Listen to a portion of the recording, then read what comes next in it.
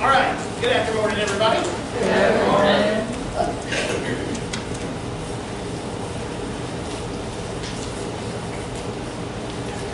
Let's begin with a word of prayer. Father, thank you for your word. Thank you for your presence that's in this place right now. Lord God, I thank you for the hearts that will hear. And Lord God, we know your word does not return void. There's freedom in these words, Lord. There is liberty in your truth. And Father God, we are asking for freedom from bondage, light in the darkness. In Jesus' name we pray. Amen. All right. So, last week we looked at Paul's beginning journey to write the book of Romans. Not that it happened right away, but we wanted to look back at his life to see how he got to the point that he did. Remember, when Paul, before his conversion and his Damascus Road experience, remember, he was doing what he thought was right. But after that change, after he met Christ, something changed completely in his life. And you'll see that in the very first sentence of Romans chapter 1. Now, if you look at the top of your paper, I'm not going to spend a whole lot of time on it, but I've given it to you so that you can have it for your study references. Normally when you go and you start studying a book, there are certain things you want to know. The date it was written, who wrote it, where was he writing from, who was the audience that he was speaking to. Okay? So the date it was written, late 50s AD. Normally people say 56, 57 AD. So that's about 25 years or so after Christ died. Paul obviously is the writer. He's writing from Corinth, but he's writing to Rome, but he's also writing to the surrounding churches. I need you to understand this.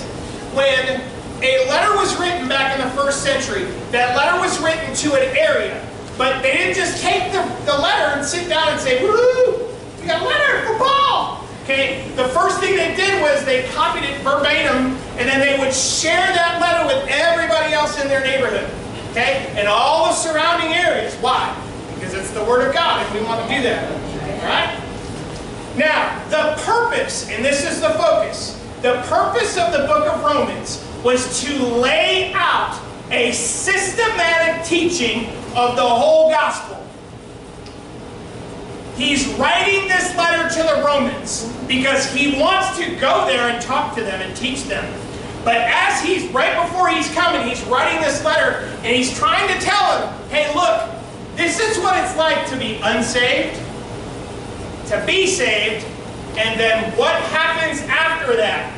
Now that's the whole point for us as believers in Christ. If you are here and you have accepted Christ as Savior, you know first and foremost, this life is not easy.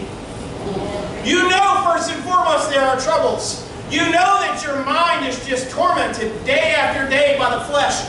What is this thing? How do I get rid of it? What do we got to do? Paul writes all about that. He tells us everything that we need to know. But first, he lays a groundwork. The very first thing he does in verse 1, let's start there. We're going to read the first 7 verses. Paul, a bondservant of Christ Jesus. Remember what we said about that. Called as an apostle, set apart for the gospel of God, which he, God, promised beforehand through his prophets in the Holy Scriptures, concerning his Son, who was born of a descendant of David, according to the flesh, who was declared the Son of God with power by the resurrection from the dead, according to the Spirit of holiness, Jesus Christ. What's those last 2 words? All right, we're going to come back to that too. Through whom we have, past tense, received grace and apostleship to bring about the obedience of faith among all the Gentiles, for his name's sake, among whom you also are the called of Jesus Christ. Dude, he just dropped you right into this story. To all who are beloved of God in Rome, called as saints, we're going to talk about that word, grace to you and peace from God our Father and the Lord Jesus Christ. Now, Verse number 1, come on back. You remember Paul beforehand, right? He was this egotistical dude who wanted to take all the Christians and throw them in jail. He has a Damascus Road experience with Christ, and now something changed. His whole vision changed. Watch this. Looking back at Paul's Damascus Road experience, now he places himself in sole authority under God. What does he call himself? He calls himself a bondservant. What is a bondservant? Pastor's got a tattoo on his arm. What's that all about? It's, for me, it is a reminder. Doulos Christou, bondservant of Christ. What that is a reminder for me is who I've been called to be. I have been called to be a bondservant. Guess what? Y'all have been called to be a bondservant of Christ. I don't want to be. Now understand what a bondservant is. A bondservant is one who gives themselves up for the will of another. Yes, sir. Willingly. Willingly. That's the whole key to this. So what Paul is saying is, I had a life beforehand. It was a good life. I was the big man on campus. Everybody looked at me and said, ooh, Paul. Other believers were talking about him. Don't you know Paul? He's the one that throws everybody in prison. We don't like that dude. You want me to do what? You want me to go where? But now Paul says, I don't have any authority of my own. My authority resides in who I serve. Ready? This is the place that God longs for each and every one of us to be. Not living under our own determinations of what is right and wrong. This is the failure of the Garden of Eden. Listen to me. Come back to Genesis chapter 3 for me. When we come back to the Garden of Eden, what tree did Adam and Eve eat of? The tree of the knowledge of good and evil. Now, from that point forward, them and everybody else afterwards knew the difference between good and evil. What does that mean? That means I'm able to decide for myself what's right and what's wrong. Hey, I can have X amount of beers because I know I won't get drunk, right? What does the Bible say? I can talk about this person behind their back because they talk about me. That's right in my mind. You know what the Bible says? Woe to those who call good evil, and woe to those who call evil good. See, this is the problem that we're faced with. We have, unfortunately, this thing inside of us that says, hey, you are living a good life. That's all God wants for you. God just wants you all to be happy. He just wants you guys to have everything that you want. No, you want to know what God wants? He wants you to be under His authority. That is the whole truth of the Word of God. Look at Paul. He is willingly saying, my life means nothing anymore. I am placing myself underneath submission to God. People who ask what it means to be sold out for Christ, it's this. Giving myself completely over to God's authority in my life. Now, are we going to get it right every single time? So that means we should beat ourselves up when we get it wrong, right? But do we? Yes. Why? Because we haven't learned, because we haven't made it to chapter 7 yet. But we'll get there, I promise. I have, now listen to me, I have you. I have no place and no right to decide what is right or wrong. Not only for me, but for others as well. Oh, Sister so-and-so said that. That's terrible. I have no place to judge her. Matthew 7:1 says what? Don't judge sometimes. Don't judge. There's no sometimes, right? Don't judge. It's not our place. If we are under God's authority, then we will do what He says. Now listen to me. That's what the marriage is. A lot of people say, oh, the man is the head of the household. Guess what? No, he ain't. Amen. God is the head of the household. Amen. Then the man is underneath God. Then the woman is underneath the man. But now listen. The woman places herself in subjection to the man because the man is placing himself in subjection to God. Both of them are in subjection to God Almighty. They should be a team. They should be a united front. If dad says one thing, what mom says is the same thing as dad. Because God says this is what's right and wrong. See, a lot of times parents say, well, I think, hear me, I think this is a good idea for our kid. And the dad's going, I don't think that's a great idea at all. But mom is basing her thoughts biblically. Dad's basing it on what everybody else in the world is doing. Who's right and who's wrong? See, we're starting to, it's not our place to judge. You have to be evenly yoked. Now, so this brings us to, yes? Yeah, you can be a full will of God. I mean, that's why the search is understanding before you draw it in conclusion. Amen. Mr. Tom can just step right on up here. Because lesson number 1 of Romans, ready? You need to learn to choose God's authority, not your own opinion. Amen. Choose God's authority, not your own opinion. Listen to me. The world wants to tell you its opinion about everything, doesn't it? Yeah. Okay? Who to judge, who not to judge. Who to talk to, who not to talk to. Who to like, who not to like. Who to look at, who not to look at. They want to control everything about you. Why? Because the world is controlled by the enemy. And shouldn't we be surprised? So now, instead of advancing man's agenda, which is what he was doing prior to his Damascus Road experience, now he's preaching the gospel of God. Watch what it says. Paul, a bondservant of Christ Jesus, called as an apostle, set apart, watch this now, for the gospel of God. Now, as soon as I saw this in my study, I'm like, what does that mean? So I did a search, and I looked at all of the different places in Scripture where it talks about the gospel of God. Because we want to know, what is the gospel of God? Because now if it's left up to us, one would say, oh, the gospel of God is how you get into eternity. Another will say, oh, the gospel of God is how you're supposed to live your life as a believer. And still another will say, oh, the gospel of God is about what happens after you get into eternity. Who's right? Everybody. This is what we need to understand about the gospel of God. It is the gospel, the good news of the kingdom. Amen. Now the kingdom is the kingdom that is coming. Understand there is a time where Jesus will set his foot down on the Mount of Olives. It's going to be split in half. He's going to be king because he deserves to be king. But now watch this. Go to Mark chapter 1.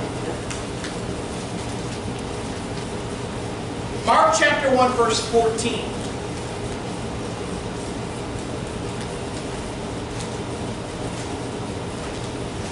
The term, the gospel of God, is mentioned 8 different times in the New Testament.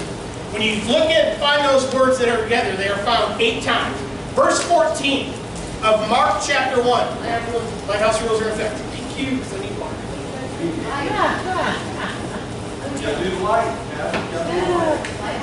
You gotta do the light. I love my son. Floyd, I love you. Verse 14, here we go. And after John had been taken into custody, Jesus came into Galilee preaching what? Okay, no, what was Jesus preaching? I'm so glad that you asked. Turn to Matthew chapter 4. That's left. Bible drill. There it is. Bible drill. Matthew chapter 4, verse 17. So, what was it that Jesus was preaching?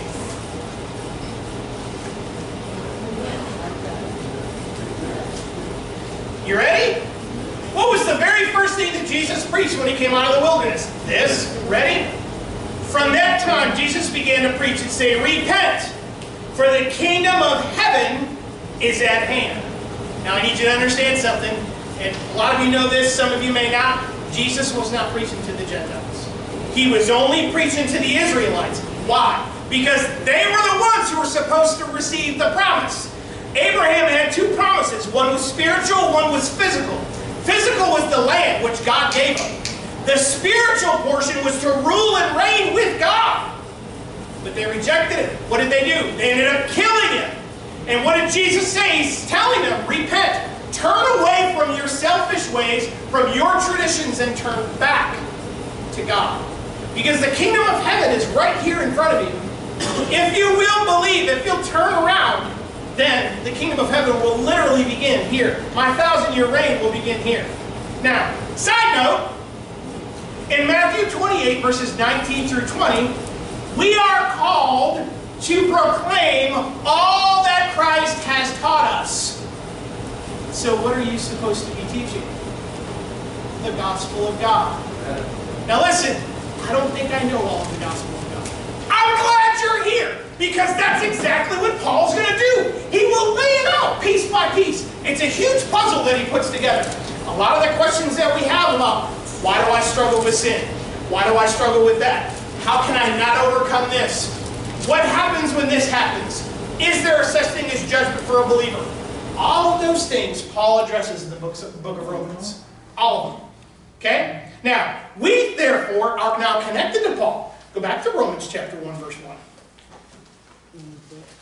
He says, Paul, a bondservant of Christ Jesus, called as an apostle, ready? Set apart for the gospel of God. What is your job? What's your job? To spread the gospel. Huh? Spread the gospel. It's all of him. Now listen to me. Your job is not the 9 to 5 that you go to. Right. Or the 5 to whatever. Or overnight. Those are crazy hours. Poor Miss Roxanne. Love her to death.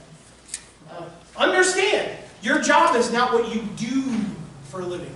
Your job is to be a bondservant of Christ. Your job is to willingly place yourself under His authority. But listen to me. God ain't a taskmaster that makes a bunch of robots now, is He? No. He is letting you choose who you serve. You're going to serve 1 or 2 people in this world. Amen. Either yourself, which is connected to the enemy, or you're going to serve God. See, now here's the thing, because now the hush comes. Oh man, there's a lot of times in my life where I serve myself. It's okay. What? It's okay. Meaning, God knows your weakness. God knows you're not perfect. And He's made a way for you to come back to Him anytime that you fail. Amen. That's an awesome God! Amen. When I make a mistake, I can literally come back to Him and He'll say, you're forgiven. Let's keep going. Amen. He doesn't want you to sit down on the ground and have a pity party. Because the pity party is for one person and one person only, you. Right. And ain't nobody else want to come to it. Pastor, Yes, that comes strictly from the renewing of your mind. that's exactly right. Which Paul is going to talk about. So understand, he does this a lot. He's been here on Tuesday and Thursday night. Let's look at verses 2 and 3. Now watch this. Which He, God, promised beforehand through His prophets in the Holy Scriptures. In other words, Christ coming, the gospel of God, it ain't something new. There was a mystery attached, with which Paul is going to talk about. Because most of the Israelites didn't understand that along with ruling and reigning in the kingdom, there were rewards. What?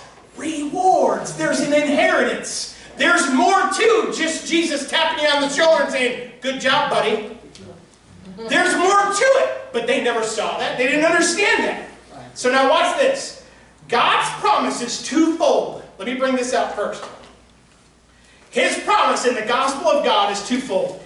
It's eternal and millennial. Where do you get that cockamamie idea? Because of the description that Paul gives us about Christ. Now listen to me. Remember one of the greatest questions that you can ask yourself when you're reading Scripture? Why? It's okay to ask God why. We got that?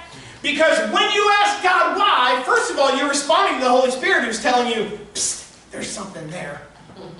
And when you read it, you say why. Now watch, look at verse 4.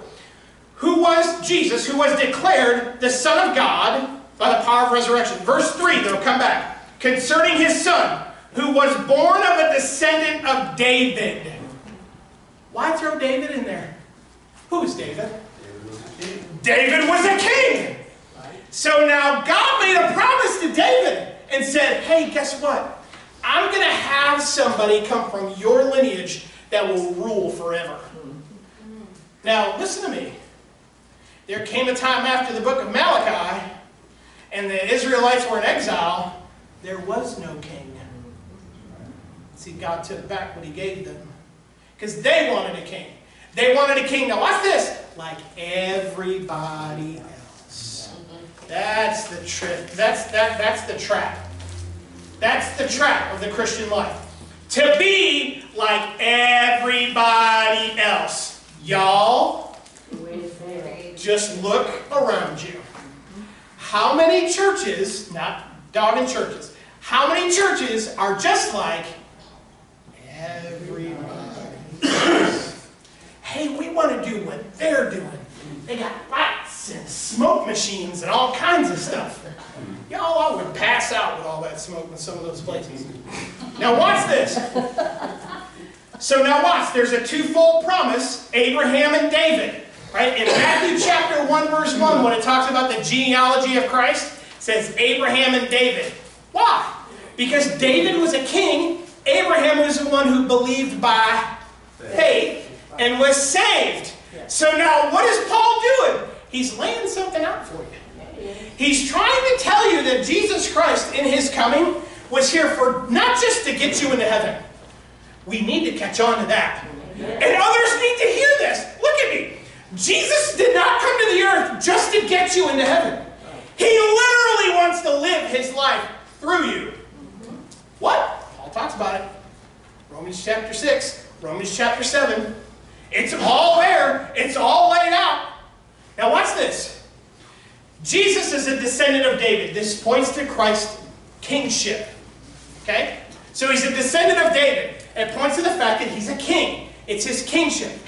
But verse 4 says, he is declared the Son of God by power, by the resurrection from the dead.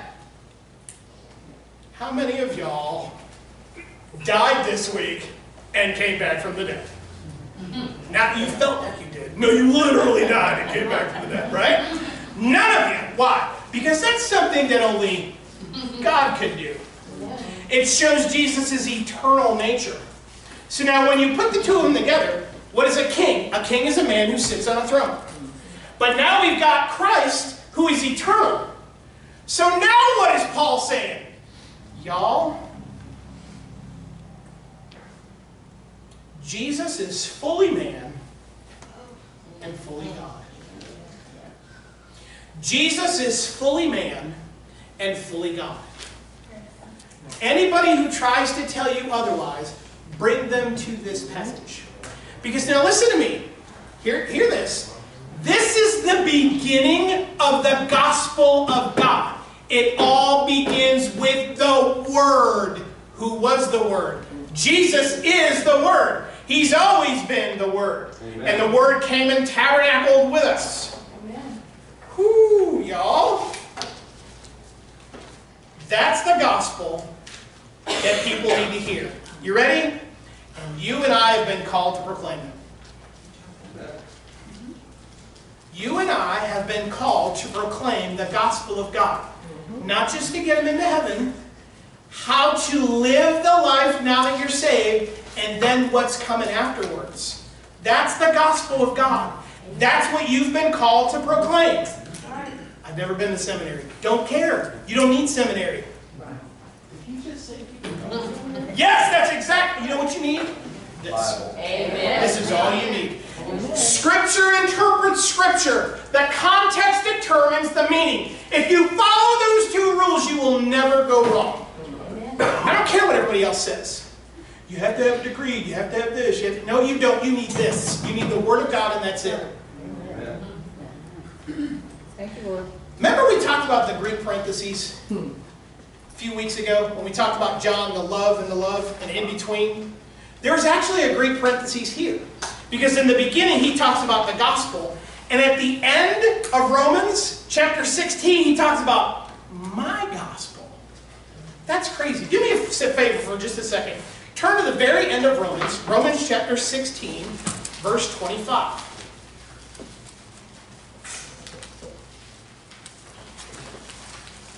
Romans 16, verse 25.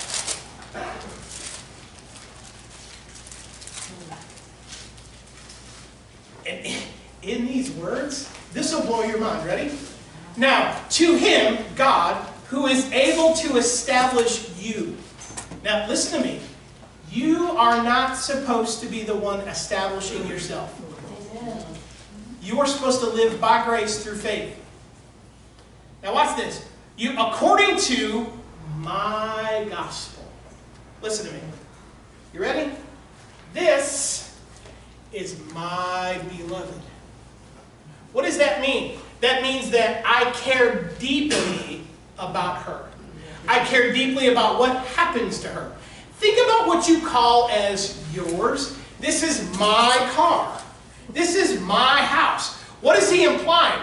It's something personal. Now watch what he says here.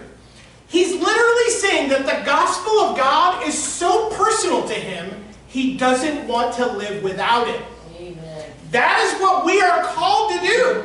And listen to me. I don't care what the enemy tries to tell you. That's exactly where you are right now.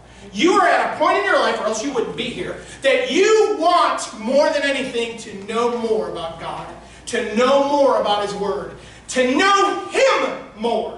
See, when we know God more, when we're more intimate with God, He shares Himself more. Because that's what a good relationship is all about. Amen. It's all about love. It's all about the other person. So now watch. The whole gospel is not merely a word, it is a lifestyle. Okay, now listen.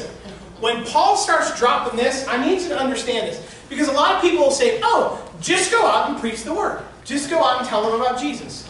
That's not what the gospel of God is about. The gospel of God is not just about Jesus gets you into heaven. Bye. The gospel of God is literally a lifestyle that you live. Jesus didn't come and die for you to know a doctrine. Okay. Jesus didn't come and die just so you can have a notch in your category of understanding saying, oh, I know this. Jesus came and died so that He would live for you, Amen. through you, for others. Remember the whole point about fruit? Who's the fruit for? Not the branch. It's for other people. Amen. And we strain. I try to make fruit, you ain't got to try to make fruit. It just comes out. And it's for somebody else. Thank you. That's what the gospel of God is about. Listen, when I said earlier, when the Lord called me to pray for freedom and liberty, what He's telling us right now is, look, this gospel has the ability to set you free from the torment of your mind. Anybody have that problem when they're praying? Ooh, lots of hands. Why? Because the flesh hates the fact that you are new. Amen. The flesh wants everything it can to survive, and it will do anything that it can to survive. And we'll talk about that too. Now let's go to verse 4. Now we talk about the gospel of God. It's not just a word, it's not just a doctrine, it's a lifestyle. How do we know that? Because of what we read in verse 4. Who was declared the Son of God with power by the resurrection from the dead, according to the Spirit of holiness, Jesus Christ our what? Lord. What if I told you that the whole point of your Christian life was to learn what it means to have Christ as Lord of your life? What does that mean? Go back to verse 1. It is a person who willfully places themselves in submission to God. He uses this word Lord. Why? Remember, great question to ask. Why does he say Lord? Because Lord is the Greek word kurios, which means supreme in authority, a master, a controller. Some of us have a problem with authority. You do not, Roger, stop. You listen to your beloved all the time. No, I'm just kidding. Now watch this. Christ calls you to put yourself underneath His authority. So that means that anything that He says goes. When He says forgive, you just forgive. Why? He forgave me. Yeah. God says, Jesus says, love. Serve one another with love. Meaning out of the Spirit, serve. Someone who's under that authority, they're going to do that. Now listen to me. Go back to the beginning. Are you going to do that every single time? No. Nope. You're going to fail. But guess what? Remember, we talked about taking little baby steps? You're still headed in the right direction. It's the person, now listen to me. What are you beginning to see? There's a choice here. There's a choice that I have to make. Will I choose to be in control and say this is right and this is wrong? Or will I hear from the Lord when He says this is the right way? Now walk in it. Remember we talked about faith without works, right? That's the whole point. The Word of God tells you something and you respond. You don't ask questions, you just do it. Amen. Right? Watch this. Here we go. Tough question to ask. Everybody ready? Is Christ in complete and total control of my life? Listen to me. For me, just throwing myself out there, not 24/7, y'all. I would love to tell you that I'm the super physical God. I struggle, y'all. Just like you. There is no difference. We are all in the same boat. God may tell me to take the helm, but that doesn't mean that I don't know where I'm going sometimes. Understand, we are all in that same boat. Or do we go about our daily lives judging what is right and wrong based on what we want to happen? So now we get a little bit of an understanding of what it's about. Understand that the flesh is conniving. It can make the immoral seem moral. It can make the unrighteous seem righteous. See, it's tricky that way. But here, spoiler alert, that's not who you are. Amen. You are a moral, righteous, holy saint. Pope never called me a saint. Really? One of the greatest freeing times in my life, we're going to get to it, one of the greatest freeing times in my life was to understand when I first got saved, somebody said, hey, you're now a saint. What? Now, I grew up Catholic, okay? And as a Catholic, and some of y'all understand this, that saints are only called saints by some dude who sits in some place somewhere and says, thus thou art sainteth. But that's not, what does God's Word say? We're going to get there. All right, come on, let's go. Let's look at verse 5. Through whom we have received grace and apostleship to bring about the obedience of faith. Come on now, because we have to understand it. We are called to live in obedience. Now, what is obedience? Submission and compliance. You see what Paul's doing? You see what he's done? He calls himself a bondservant. I willfully place myself under God's authority. And then he turns the tables on you and says, guess what? He's Jesus Christ, our Lord. Meaning everybody together. And as he's our Lord, we should be in submission to him. And now he says we need to bring about the obedience of faith. What is the obedience? It's the submission or the compliance of what? Of faith. What is faith?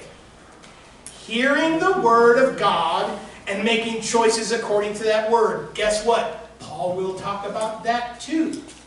Man, you'd think he pretty much knew what he was doing, huh? Pretty much. Because God gave him a Word, not just for the people of Rome and the surrounding areas, for us. Amen. Y'all, He's given us a Word on how to live the life. Thank you. I knew it was coming. I was just waiting to you. Faith is a surrender to the one who asks us to trust Him. You see, that's God's whole thing with us. All He wants you to do is trust Him. And if I trust Him, I love Him. If I love Him, I'm going to obey Him. Remember, we went through that a few weeks ago too. So that is God's call. To surrender is to obey. What am I surrendering? Your wants. Your desires. Your dreams, your hopes, your judgments of what I deem what is right and wrong. If God says it's wrong, I don't care with the rest of society says it's wrong. Right. If God has called it a sin, it is a sin. Does that separate a person who is saved eternally? No. That means they have an opportunity to come back, though. Key. So key. What else am I surrendering? My control. You have to give up your control. You have to give up your control. Now listen, that's where the flesh digs in. He wants to be in control. And every single one of you have been to that point where the flesh has dug his heels in and said, I'm doing this thing because I've always done this thing. Don't care if it's immoral, but I'm doing it because I want to do it. And you're going to follow along with me. But inside, you are screaming in your spirit going, no, no, no. Paul will address the whole problem. There is freedom. Listen, you ready for this? Shocker. You don't have to listen to the flesh. Amen. Even more so, Yes. you don't have to obey the flesh. That is freedom, folks. I don't have to obey what he says to do, but I've always done it that way. But you're a new person. You are brand new. How do I know that? Because in Romans chapter 6, Paul, God is literally going to tell you the old you who used to be is dead. D-E-A-D, dead. What does that mean? If I'm dead, I have no breath. But he brought you back to life. So remember earlier when I said anybody died this week? You may have died a long time ago when you accepted Christ. Spiritually. Now let's look at verses 6 and 7. Among whom you also are the called. What did I miss? We are called to die daily. Yes. Also talks about that too. Alright? Among whom, now watch this. Now he turns and makes it personal. Now you got to make it personal because God loves you. Okay? And he wants to personally talk to you this morning, to this afternoon. Right? Now watch. Among whom you also, that's you, everybody say me, are the called of Jesus Christ. And to all who are the beloved of God in Rome, called as, see? Gotcha. You're a saint. Don't care what you say. Verse 6. First thing he says is you are called. What does it mean to be called? To be called means that you are saved. If you look at 1 Corinthians chapter 1, verse 2. 1 Corinthians chapter 1, verse 24. Jude, verse 1. You will see that he's talking to believers. A believer is someone who is called. Matthew 22:14. Many are called, but few are chosen. Many are saved, but few are called out of the call because they have lived a faithful life. It doesn't mean they lost their salvation because you're still called. And if I'm called, there's this other word that's attached to it. He says something that I call my Miss Darlene. I think some of us need to catch this one more than anything. To understand how much you are loved by God. This word beloved is literally an adjective. And the best way that I could put down the description was the one that loved, loves. Because it's connected to the verb of loving. Right? So God loves you in such a way that you are his beloved. But not Tuesday, when I went off on that guy. Nope. Do you think, honestly, that the God of the universe is moved because you make a mistake and he says, I can't love them right now? If you do, we have a warped sense of God's love. God's love is unconditional. Now, what else does that tell you? There is nothing that you can do to prove to God that you should be loved. Oh, I need to say that again. There is nothing that you need to do to prove to God that you deserve his love. Amen. We don't deserve anything. Amen. But when Christ died on the cross when we said, I believe, that changed everything. The cross is the demarcation of the world right there.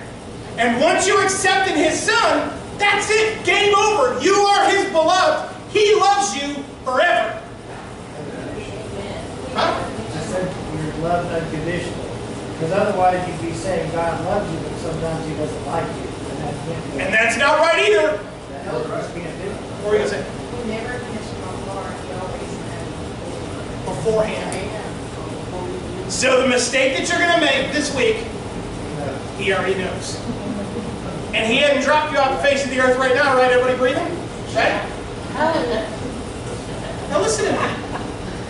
Oh, now watch. What have we been taught in our raising? If you, young man, do this, then I don't think you really love me. That was told to me when I was a kid. You did this thing, I don't think you really love me. That tore me to pieces. Because now I framed my idea of God based on that conversation.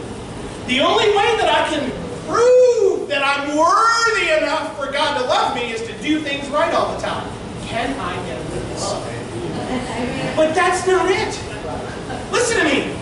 There's freedom there. There's freedom in understanding that God loves you regardless. It doesn't, listen to me. You may have hang-ups. You may have problems. You may have issues. You may make mistakes. But God still loves you. The problem is when we make the mistake and we decide, listen to me, we decide, I have to stay in this place. I have to punish myself. I want to tell you something. When you make a mistake and you punish yourself, that literally breaks God's heart. Because what you're telling Him is, your love is not good enough. Here we go. You are called, you are saved, you are a beloved, but not only that, you are a saint. Now watch this. The word saint means one who is separate and holy. You have been separated. Listen to me.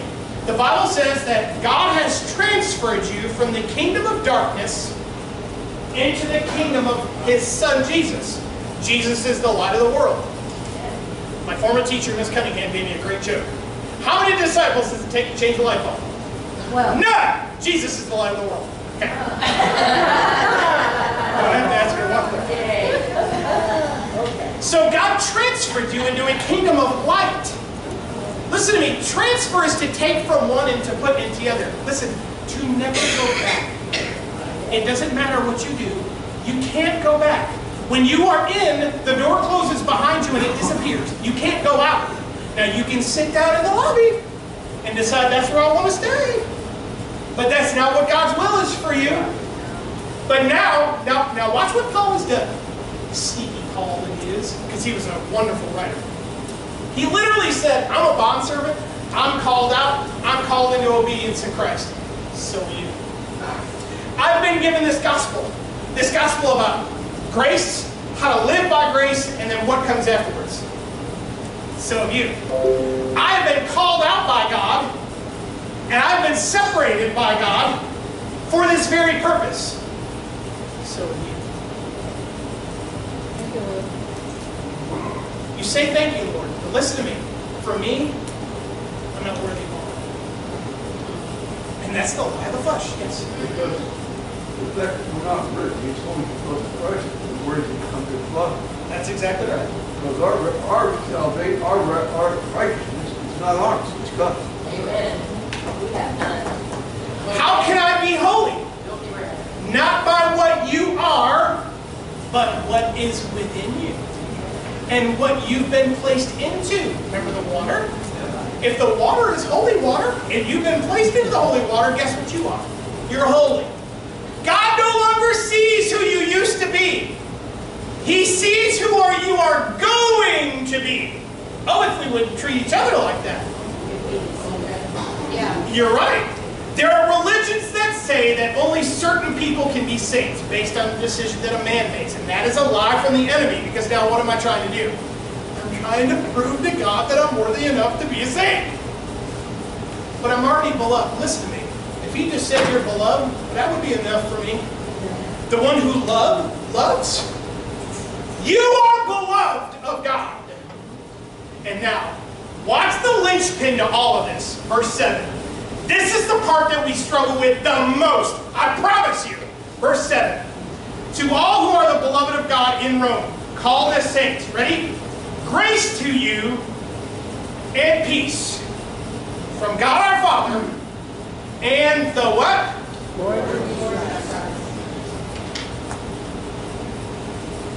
Where is your peace?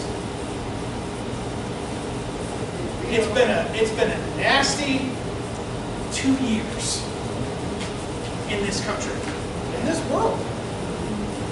I want you to understand, what is grace? We've talked about this a few times. Grace, God's ability for my inability. It is literally God doing something on my behalf. There's nothing that I could have done to save myself, right? Is there any prayer that I could pray? Any steps that I could kneel up? Like 150 of them or whatever? There's nothing that I can do, right? What could I do to gain eternal life? Accept the invitation that Christ has already died on the cross for me. He's my substitute. Okay? Once I believe that, now I have eternal life. What takes that away from me? Nothing can take you away from that.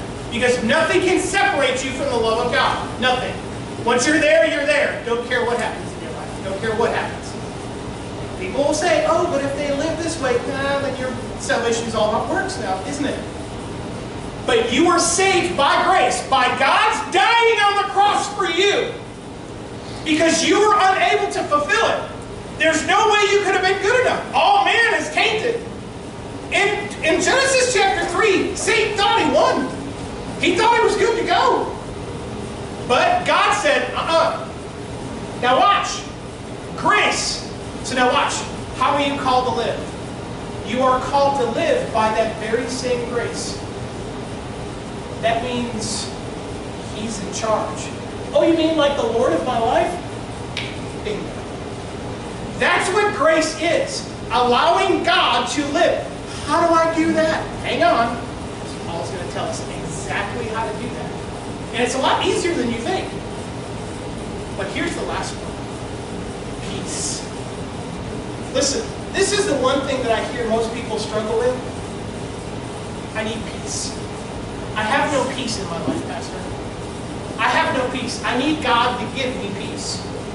Peace is a sense of rest and contentment. Now, I need you to see something. Grace to you and peace. What's that next word? From God. Everybody see it? Peace from God. Listen to me. It does not say peace with God, as he's going to talk about in Romans chapter 5, verse 1. Why? Because peace with God comes when an unbeliever becomes saved. Now they have peace with God.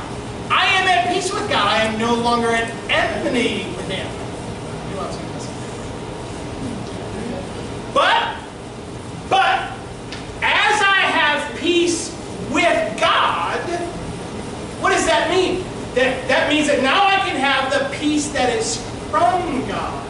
Listen to me, that's the one thing that most people want. Now here's the thing.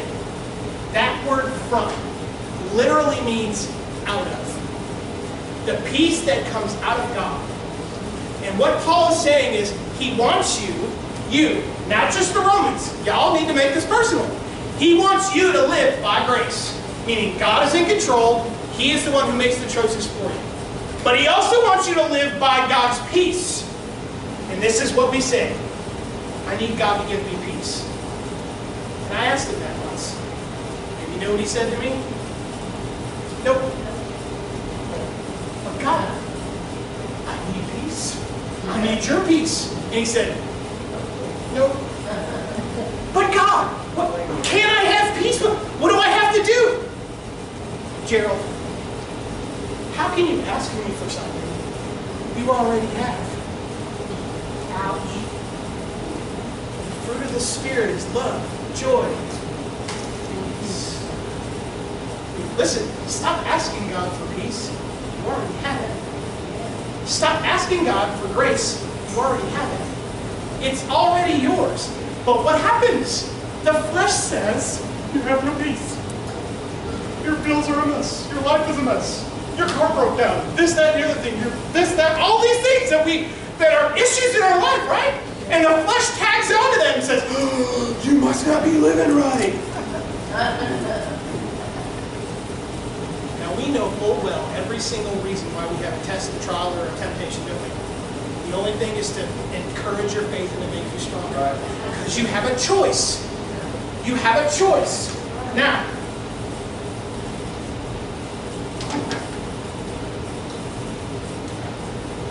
if we could take these first 7 verses and narrow it down to one statement, we would have a focus for Paul's introduction.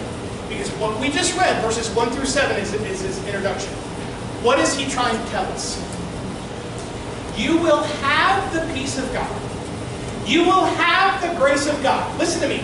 That is due to you as a beloved of God when you live in obedience to His authority. Stop deciding what's right and wrong based on what you think is right and wrong.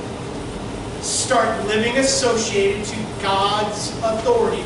But listen to me. If you're struggling with a choice about something, I'm going to tell you this. Go to the Word of God and find the answer. Because it's there. Well, this one may not be. Oh, it's there, I promise you. Right? Everybody knows that. Yes. Little things can come against you. God looks at your faith. But the thing is, it's coming against you because of the hate he has for Christ. Right? And the Bible says they're going to hate you because of that. So you need to learn to walk in authority in Christ's name and give it back to God so He can deal with it. Now watch this. Well, This. God knows your weaknesses, yes, but slow does it. And Oh, my He God. comes after you as you can find. So now let's take this in. Obedience to God's authority. Paul displayed it. He said, I'm a bondservant. Jesus illustrated it. When Jesus came to the earth, what did He say? I came to do the will of my Father. Oh, Jesus, aren't you here to do your will? No, I'm here to do the will of my Father. Why? Because Jesus' will and the Father's will were one. They were intrinsically linked. Guess what? So should yours be. It is for man's own good. Those who are unbelievers, they need to understand the obedience of faith. It's not just about you getting your fire insurance, folks. Now, it brings God glory. Verse 5, it says, it's for His name's sake. You living in obedience to God's authority gives God glory. And I get a witness. Last thing, it's our call too. We are called to live in this obedience. Now listen to me. Don't see obedience as a hard taskmaster. Because what did Jesus say in Matthew chapter 11, verse 29 about a yoke that He wants you to put on? Is it hard? It's gentle. Take my yoke upon you and learn from me. For I am gentle and humble in heart. And you will find rest for your soul. Y'all? Your spirit is already at rest. You understand that? Which is the peace. Bingo! There it is! The peace you already have. So now what do we need to do? We need to live the peace of God out through our lives. We need to let God do that to us. That's the whole point of Romans. Now, he's going to go back. What's that? I say it, through that peace is rest. Thank you. It leads to everything. So now, in verse 8, and for the rest of Romans, he's going to literally break apart for each and every one of us how an unbeliever becomes a believer, how you, after you accepted Christ, are now supposed to live as a beloved, and as someone who's supposed to live by grace, to live in obedience, but to live in a life of peace. Oh, that we could live a life of peace, right? He's going to lay that out too, but he's also going to talk to you about this thing that's going to happen. Judgment, because you have a choice to live this life. God did not make a little bunch of robots. You have a choice. And then he's going to talk about the possibility for you to have a reward. And then at the very end, he's going to lock it in. Because listen to me, if you stick with us and the Lord allows us to go through Romans together, when we get to the end, we will literally call the gospel of God gospel. And it will be so personal to you. And you will share it with everybody that you come in contact with. Yes? The thing is, we can't do it of ourselves. None of us are capable. Without Christ, none of us are capable. And now we have to get to that point. Remember when we talked about desperation and death? Yeah, nobody got to that because that's where we're going. God is the master author of all of this. He put all of this together. This isn't catching us. So now here is my call to each and every one of you and to myself. Will we decide to be bondservants of the Lord Jesus Christ? To place ourselves underneath His obedience, His authority, and to do what He wants to do, to choose for Him to live through us. We need to make the decision for Him to be in control. Let's pray. Father in heaven, I thank you for the power of your word.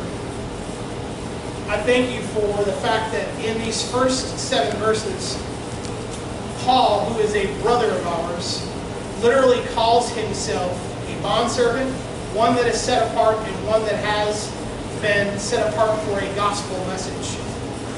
Not just grace into heaven, but for the believer as well. But then for afterwards, this gospel which he calls my gospel.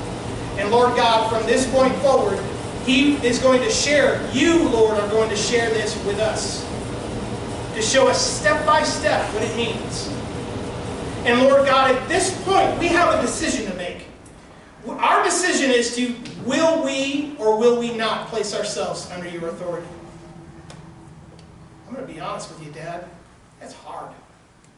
It's a rough choice. But I know that nothing good comes from when I decide to choose right and wrong. It's only from your authority. It's only from what you say is true. So, Father, for myself, I choose you. I choose to place myself underneath your authority. Brothers and sisters, what will you choose this moment? Listen, we don't have later. We have right now. And God's eyes, God's heart, knows exactly what you're going to say. And He loves you. And I thank you, Father, for the decisions that are being made right now, for the hearts that are surrendering over to you, for the glory that you're getting, because you are doing amazing things right now. I thank you and I praise you, Father. May you receive all the glory, all the honor, and all the praise, because from this point forward, we are set apart for you. And it's in Jesus Christ's name that I pray. And all of God's children said, Amen.